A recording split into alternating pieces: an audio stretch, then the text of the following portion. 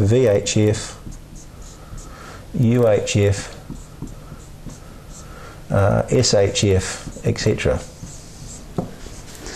Now these are just quite old terms that have stuck, which just give us a convenient sort of label to apply to particular parts of the electromagnetic spectrum. Now and they're all sort of in convenient mathematical multiples of 3. So low frequency, or LF, that goes from 300 kilohertz to 3 megahertz. That's LF in there. Sorry, that's medium frequency. Sorry, you do make mistakes on this. Low frequency is below that. Low frequency is 30 to 300. Medium frequency, or MF, is 300 to 3 megahertz. We've only got one MF band, that's a 160 meter band. High frequency covers 3 megahertz to 30 megahertz. So each band chunk is a multiple of 10.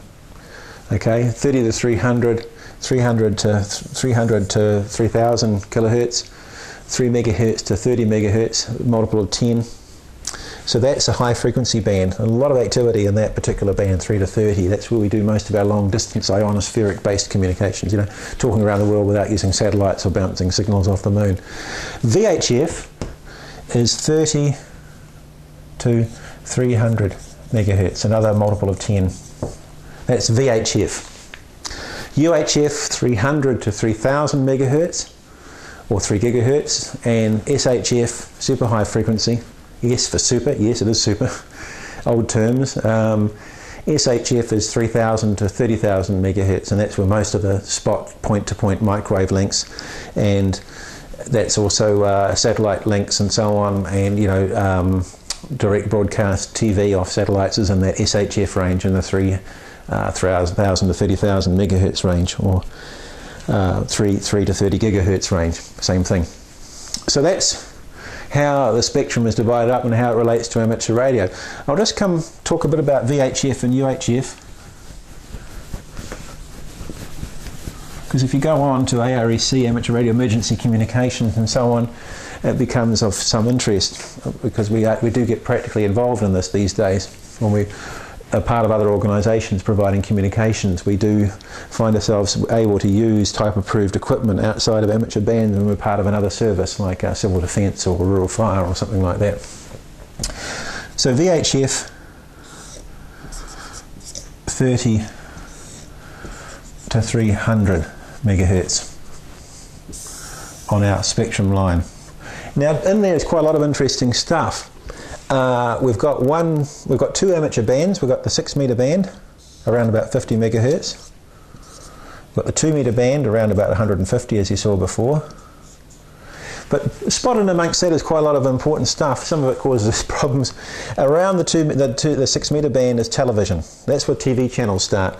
TV channel 1 and channel 2 is around the 40 and 50 megahertz band. So that's where we start to get into TV channels. Sorry, I can't remember exactly where they are, 1 and 2. And then higher up, below about the 70 megahertz mark, you've got some more TV channel in there. And then there's more television once you start getting above about 170 megahertz. Sorry, right out of room, there's 300. Around 170 to about 220. There's the final lot of channels up to channel 10 in the VHF range. So there's a whole lot of TV channels stuck in there. As well as that, there's some interesting commercial stuff. Around about 70 megahertz is the Emergency Services A band, or ESA, you'll see mentioned. Around about 75 megs, and that's where police and the fire service are based, and they use FM there. If we just spread the scale out a bit,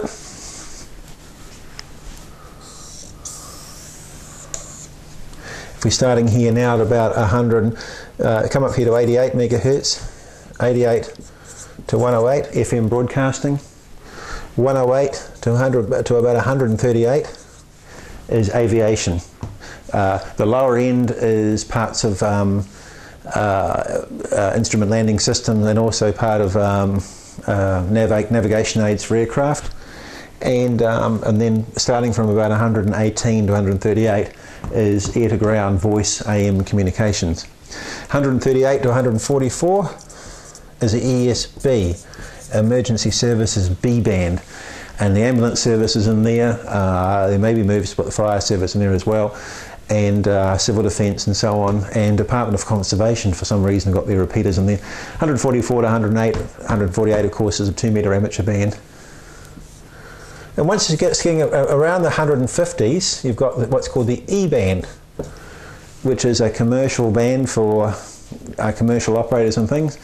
And then, I won't draw the frequency now, it gets a bit laborious. Above the E band is marine, up from about 156 to about over 160.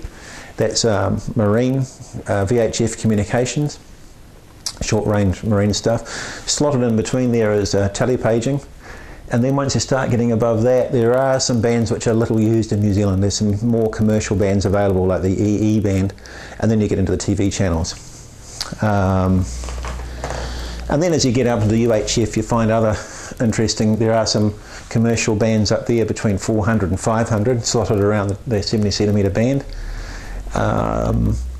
And once you start getting higher up again, up above 500 odd, you start getting to UHF TV, and then some radar frequencies as well. And then finally, when you get up around the 800 megahertz range, between 800, 850 and 900, these aren't exact, into cell phones and so on. So that's just a bit about the electromagnetic spectrum. I hope I've gone on a bit much there, I'm sorry. It's not strictly examinable, but I think it's useful to get a handle on some of this stuff. And once you've been dealing with it for a while, you do start to memorise it. Impress people at parties and social functions and so on. And I didn't draw pictures off the other direction. Below the low frequency band down to VLF, you also can get down to extra low frequency, where you're talking like 3 kilohertz to 30 kilohertz. And that's some really weird stuff down there. We're going extremely long wavelengths. And that's where electromagnetic waves have the ability to penetrate into seawater. And that's where the military used to talk to nuclear submarines and so on, to probably not so much call them in for a pizza, but call them up to the surface to tell them to fire off some nukes or something along those lines. So there you are, a bit about frequencies in the electromagnetic spectrum.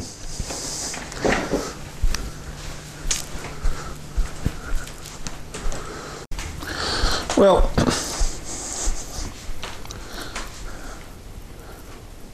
welcome to the first section that we're going to cover in our DVD series, and it's called Electronics Fundamentals, which ties in with the particular question and in the particular question bank in the syllabus for New Zealand Amateur Radio Examination.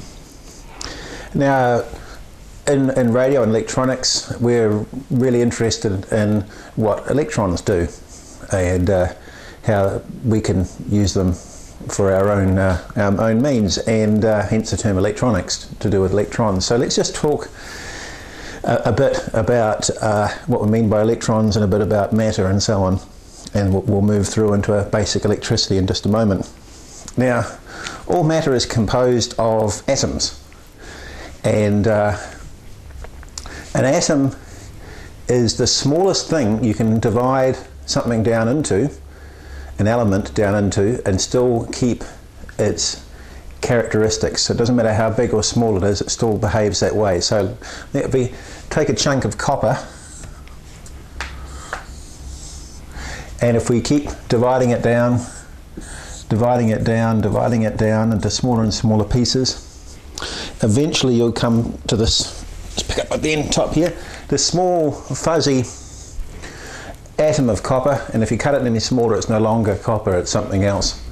And that's what we mean by an atom. Now, I mentioned element before. Copper, as an example, is an element, and so is hydrogen and oxygen, but water isn't. Now, elements are those things that are atoms in their natural state, they're just composed of one single type of atom. So a chunk of copper will only have copper atoms in it. Might be some impurities there. A room full of hydrogen gas has only got hydrogen in it, and same with oxygen. However, water is a molecule. And a molecule means several different atoms joined together, or it can be the same type of atom joined together in some cases, but water is a hydrogen atom and a couple of oxygens joined onto it, hence the term H2O. There's two O's there. So that's just an aside, but that's what I mean by an atom. You can divide an element up into its smallest thing and still keep its character, and that's what you're dealing with as an atom. If you go smaller than an atom, that's when you get into the world of electrons and so on.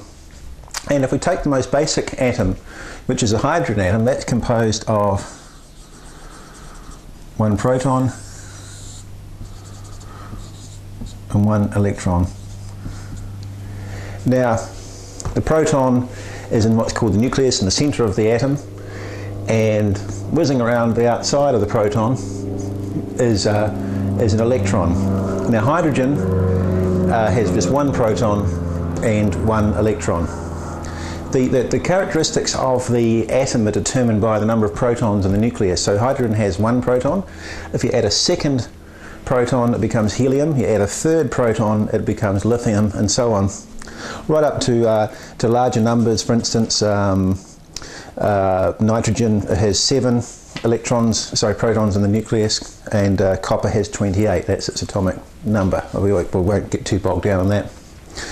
But suffice to say, the number of protons in the nucleus is what determines what the atom will be. It's quite amazing when you think about it. It's just one of those things it is, really. Now, the proton has a positive charge, an electron has a negative charge, and they're both equal amounts of charge but opposite.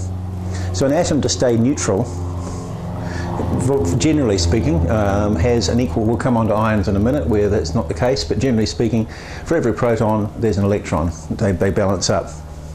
So the helium atom with 2 protons in the nucleus will have a second electron somewhere else whizzing around it. Just as an interest aside, classically it's described as being like a solar system and the electrons are whizzing around like planets. Well, no, it's not actually correct. The electron, you don't need to know this to the exam, but the electron is just a fuzzy blob that's smeared out around the atom, and you can't pin it down to any one particular place at any one time. It's just not possible to do that. Quite interesting when you think about it. There are other particles you find in the nucleus as well, neutrons, which don't have any charge, and they affect the weight of the atom, but they don't affect the characteristics of it. In other words, it's the protons that determines what type of atom it is. There are a varying number of neutrons in the nucleus as well. Hydrogen doesn't have any neutrons, whereas helium has 1 neutron and 1 proton. We're getting a bit beyond the course there. And just for interest's sake, pre-Rutherford, everyone thought that the nucleus was this lump of protons with electrons studded in it, and they thought it was like a plum pudding. And it wasn't until Rutherford came along and fired alpha particles at a sheet of very thin gold foil as an experiment, and he found that most of them went straight through. Alpha particles are just a helium nuclei, they're a proton and a neutron, but every now and then one of them would come straight back, and he described it as being as if you fired a cannonball at a piece of tissue paper and it came straight back at you. And it was Rutherford who worked out that most of matter as we know it is empty space, there's nothing there. So the bulk of the mass of our atoms are actually in the proton. They're very heavy, and electrons are very light, and what's in between is empty space. So the bulk of stuff around us, all these solid things that I'm rubbing this whiteboard off with now, is actually nothing. It's bizarre when you think about it, isn't it? Right. Just a bit about attraction and repulsion while we're talking about charge.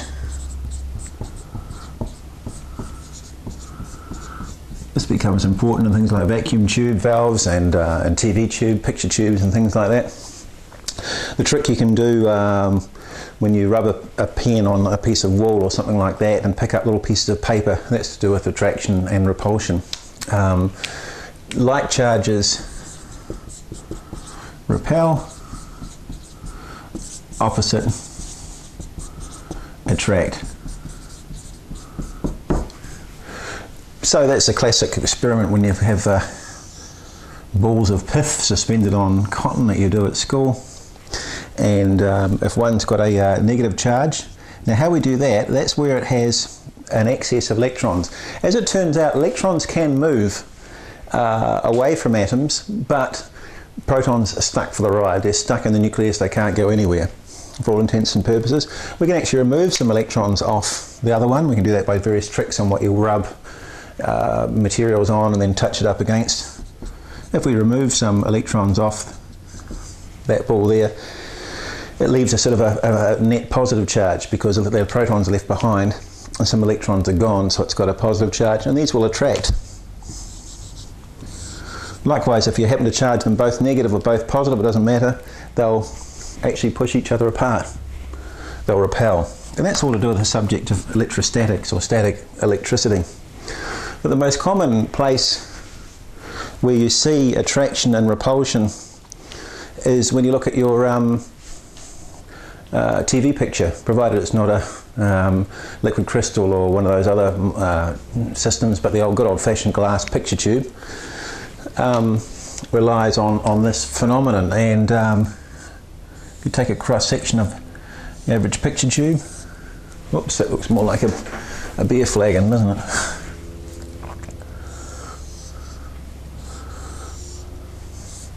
This is cross-section. Here's a screen looking at the front here. Now in the back you have electron guns.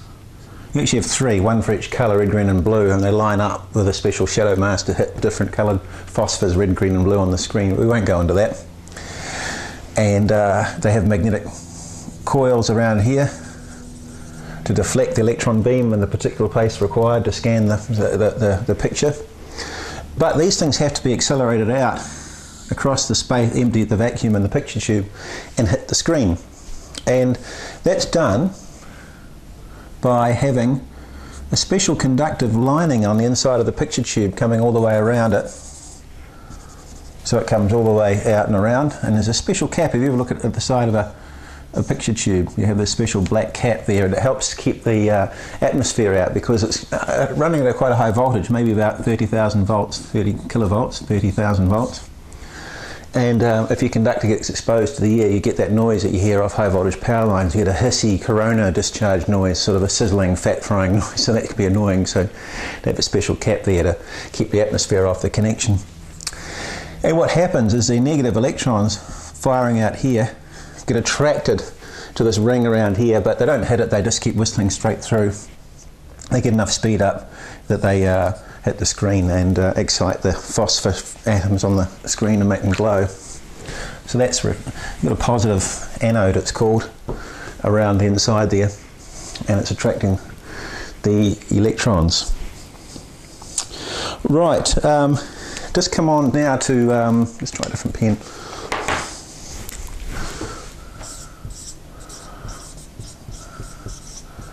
Conductors and insulators, very important. Now, electricity is a flow of electrons through a conductor. So we'll come back to an example of a conductor in a minute, but I'll just quickly show you what I'm talking about. Most common conductor we think of are, this is a power lead for connecting into a high frequency transceiver, and that goes to the power supply terminals there. It's woven of copper, multiple strands of copper to make it easily flexible. If it was a solid chunk, it would be quite stiff. And it's got an insulator. So here's an example of conductor and insulator. There's the PVC insulator around the outside. Here's the copper conductor on the inside. Here's a smaller piece there, copper on it sticking out the end. Plastic insulation, PVC around the outside. Now,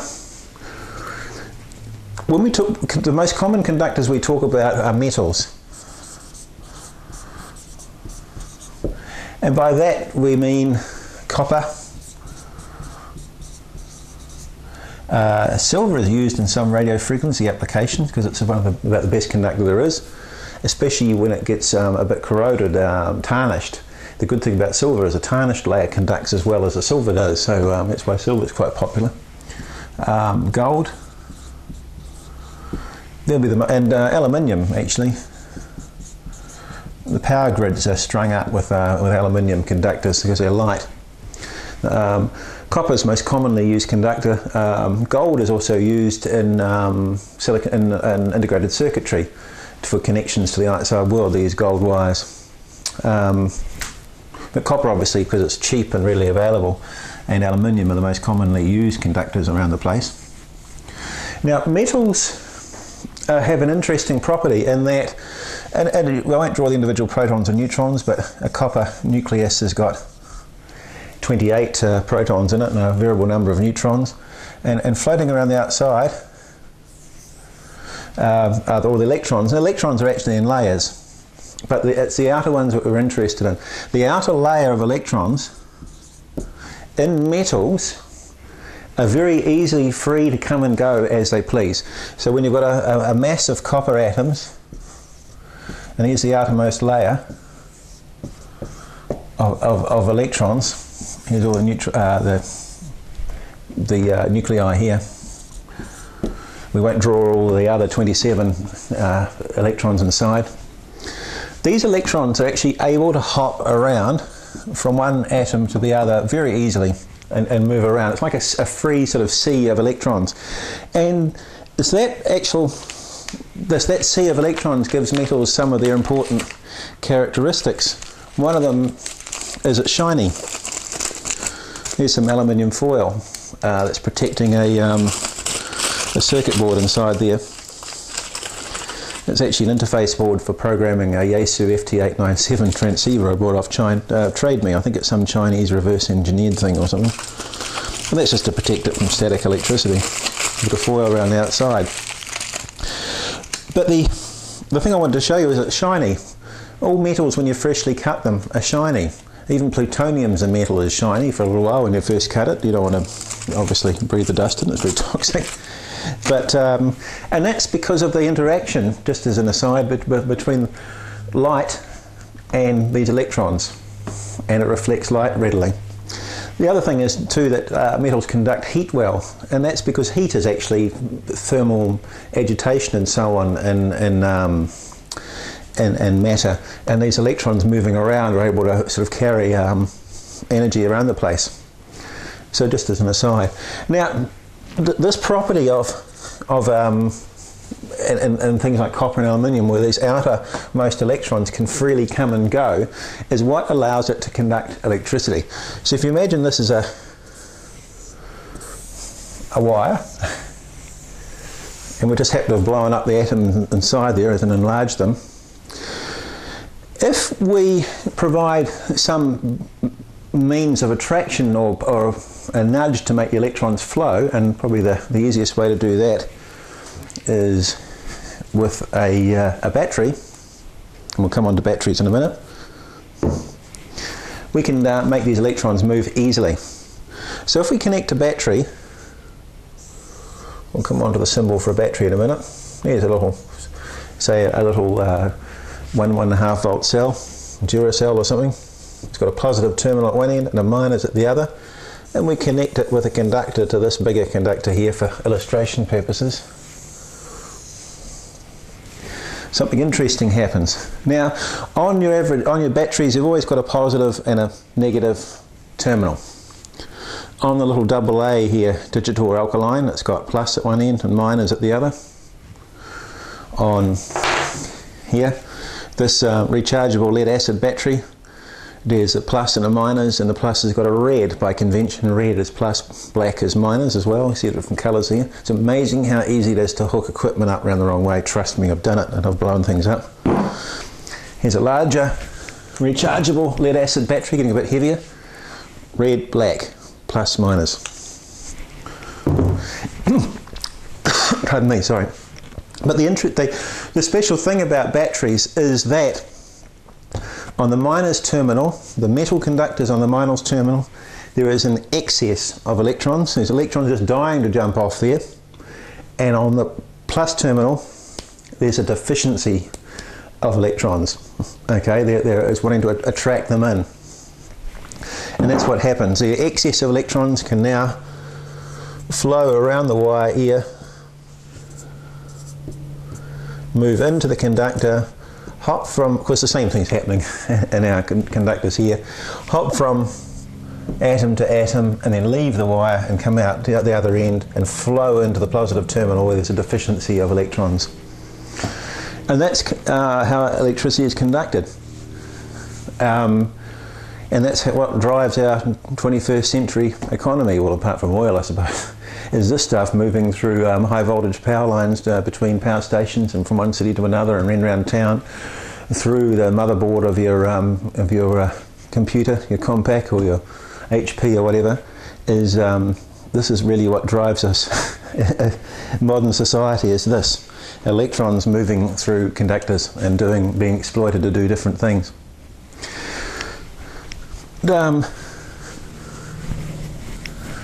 We talk about current flow and we can actually measure it. Now we'll talk about this stuff in more detail later. And we actually measure current flow, and the unit of the current flow is the amp. Okay. Now the amp is actually a very large number. It is 6 by 10 to 28 electrons per second. I'll draw an exclamation mark after that. You might want to reflect on that. So your average lantern battery, here's one here, with a torch bulb in there, I don't know, what are they, about 3 watts or so, something like that, half an amp. We'll come on to watts power calculations later. So when you flick the switch on your torch battery, on your torch with a battery like that, there's about half of that, there's about 3 by 10 to the 28 electrons per second whizzing through the conductors inside the torch you're holding. Now, when you see it at 10, some of you may not be familiar with this. It depends how much maths you've done at school. 6 by 10 to the 28. That's 6 with 28 zeros after it. So not 6,000, not 6 million, not 6 billion, not 6,000 billion, or trillion, whatever you want to call it. 1, 2, 3, 6, 9, 12. We're not even halfway there. So it's an incredible amount. So I just sort of mentioned that. That unit, if you're interested, is called the coulomb. Not an examinable, but that's a nice convenient chunk of electrons called the coulomb. 1 amp is 1 coulomb flowing in a circuit per second. Just put it in perspective. Oh, the average fan heater, when this is plugged up to a 230 volt outlet, there will be 10 amps flowing. So 60 by 10 to 28, 10 amps. You can see why it's easier just to say amps rather than those other numbers. And it's just a convenient measure of current flow. The large conductors you see running between cities at 220,000 volts or higher, there'll be a couple of thousand amps flowing through those. A lot of electrons flowing. Now,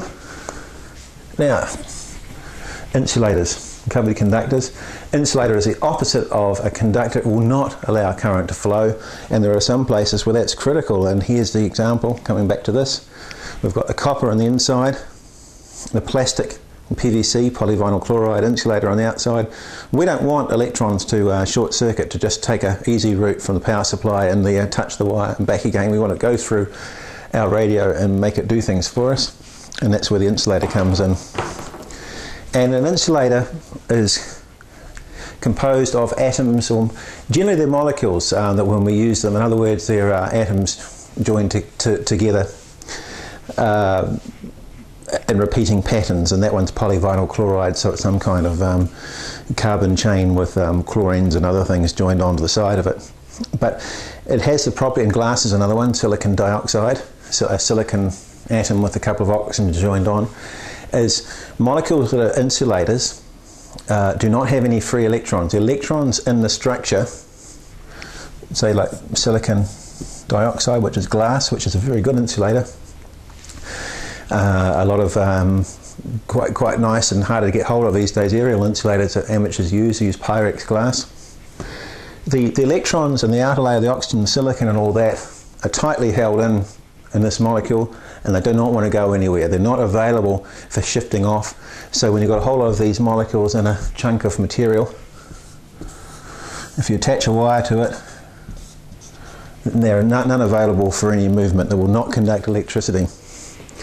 And the exception is if you crank the voltage up, the electrical pressure, we'll come on to voltage in a minute, across the conductor too high, you'll get to a point where yes, it will conduct, we can actually, the stress, the electric stress if you like, there's so much excess electrons on one side and the deficiency on the other, and it's so much energy available there to try and make a current flow that can break down.